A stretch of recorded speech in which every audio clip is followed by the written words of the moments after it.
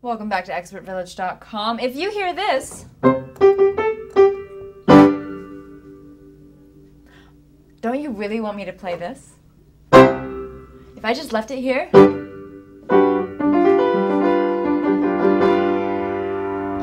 your sense of rightness in the world, your sense of where God stands in all of the world would be thrown into battle until you hear. And this is by design. For years, for centuries, Western music has followed the aesthetic pattern that when you get to this chord, you want this chord to follow it. And it's simply the way that we have been trained, the way that Western music has grown up. So your job as a teacher is to teach your children, your adults, your students, how to do it.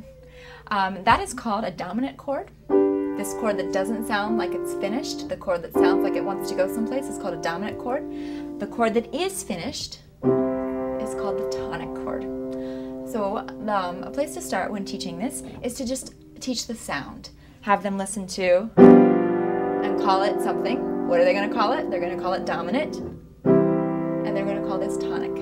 See if you can do that in different keys.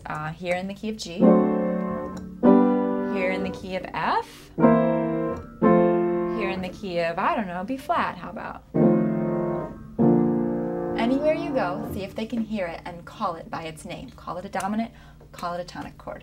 And you can use those words. They probably won't have much meaning to a first grader, but you can say dominant as in, I'm going to dominate you. It's the most strongest. Please do not say most strongest.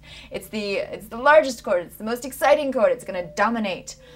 Tonic, you can say it sounds like tone. Tone is where the tone that we're going back to. Again, you're just using language to help them understand.